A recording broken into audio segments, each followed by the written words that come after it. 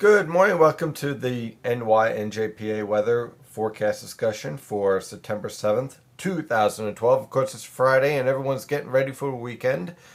Well, it looks like this weekend's going to be very interesting in terms of weather, especially for tomorrow night with the threat for strong to severe thunderstorms. So let's get to the forecast. Currently this morning, as of 8:30 a.m., we have temperatures ranging from the mid-60s over the northern tier to the lower 70s along the coast.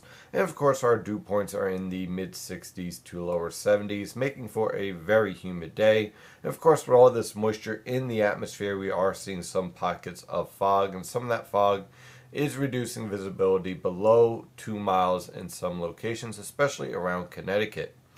So what could we expect for today? Well, let's take a look at the radar. First, you can see we have a few pockets of isolated showers here developing over central and eastern Pennsylvania. We really don't see anything significant developing right now.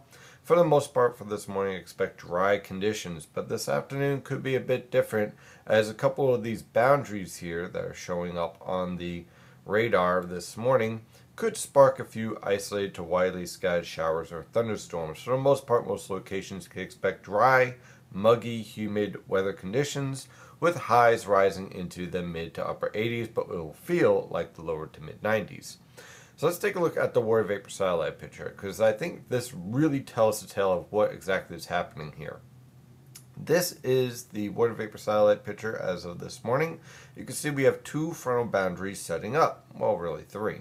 Okay, first the one over the Atlantic, which is not really much of a concern for the northern Atlantic, but will start to pick up our Hurricane Leslie, over the central Atlantic. The next cold front is becoming more stationary, starting to wash out, is currently over the eastern Great Lakes, and this frontal boundary is what will spark a few scattered showers and isolated thunderstorms for this afternoon and evening. Again, nothing widespread, but certainly keep that umbrella handy, because you're going to need it in some locations, especially as you move further away from the ocean, like if you're in northeastern Pennsylvania, northwestern New Jersey, the Hudson River Valley, locations like that.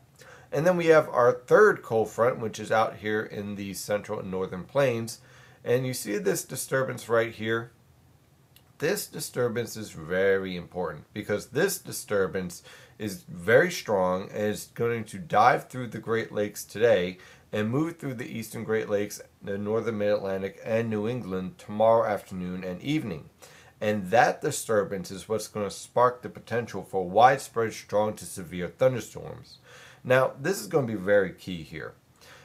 The location of the strongest thunderstorms will be related to where the strongest lifting from this disturbance is focused.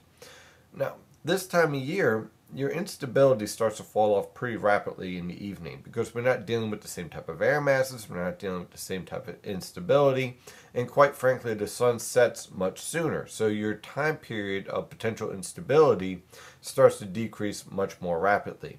Taking that into account, where the strongest lifting with this upper level disturbance that is currently now diving through the northern plains is located tomorrow night, will be the defining factor as to where the strongest severe thunderstorms will be located. And the stronger the severe thunderstorms, the stronger the sinking to the south and to the north of those severe thunderstorms. So when taking that into account, if this strong disturbance is focused more towards the St. Lawrence River Valley, the Mohawk River Valley, and northern New York and New England, then the thunderstorms over the northern Mid-Atlantic will have the potential to be weaker. We're going to have to keep an eye on this event for tomorrow evening, and keep an eye on the location and development of these severe thunderstorms. But for now, I do think right now that the worst of the severe thunderstorms should be focused to the north of the New York City and Philadelphia metropolitan areas. Taking a little bit more of an extended view out into the northern Atlantic, well, here we have our two hurricanes. We have Leslie and we have Michael. Now, as you can see, both of these tropical systems are starting to fall under the influence of our deep trough developing over the eastern United States. And that's going to be very important, because these two tropical systems, these two hurricanes, are eventually going to be entrained into this deep trough. And that's what's going to cause what we call a negative NAO pattern. And when you get a very strong negative NAO pattern influencing the eastern United States, you end up with a rather impressive trough over the eastern United States. So it looks like we're going to definitely head towards cooler weather conditions. Now, not necessarily cold, but we will be heading back towards near normal temperatures and much lower humidity. So we do have some good news as we head towards the second half of this upcoming weekend. So as you can see, our two tropical systems are starting to be influenced by those troughs. And quite frankly, Leslie does not look all that impressive as some dry air is finally starting to invade this hurricane. We've heard this song and dance before, with dry air invading a tropical system. Likely is not going to be able to intensify all that much over the next couple of hours. Taking a look at the latest model guidance from the Penn State EWOL website. Of course, we're using the European model guidance as it has been the most consistent over the past several days. Here we are for this evening. Here's Leslie starting to lift towards the north. It looks like it's going to miss the brunt of Bermuda. For the most part, Bermuda is going to dodge much of the impacts of this hurricane. But as you can see, this trough is starting to dig and intensify over the Great Lakes and northern plains. By tomorrow evening, notice our upper level low is focused more towards the St. Lawrence River Valley. Now that doesn't preclude the potential for strong to severe thunderstorms for the Philadelphia and New York City metropolitan area. But I'm willing to bet right now that the worst of these thunderstorms will be focused to the north of our locations and not over our locations. We have to keep an eye on this threat.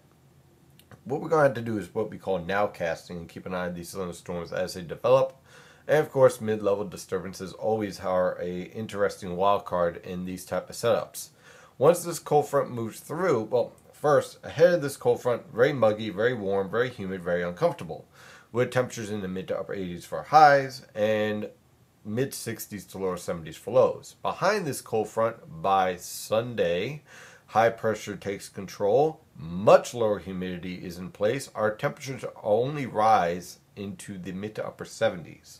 Our dew points are going to be in the 40s and 50s, and that air mass is going to be in place with high pressure strongly in control with very comfortable weather conditions for Monday, Tuesday, Wednesday, and Thursday, leading to temperatures basically ranging from the mid 70s to lower 80s most likely over the Delaware River Valley.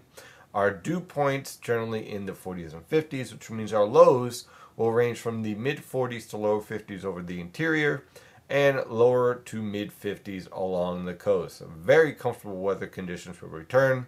We end up a little bit warmer towards the end of next week, mostly because our high pressure system starts to shift towards the coast, and that means we start getting a southwesterly wind. But don't worry, because our new trough starts to dig and another cold front is on the way with another shot of cool Canadian air. So that is your forecast discussion for today. Of course, I'm your meteorologist, Stephen DiMartino. You can follow the latest weather information at nynjpaweather.com and nynjpaweather on Twitter and Facebook. Have a wonderful weekend. Stay safe out there.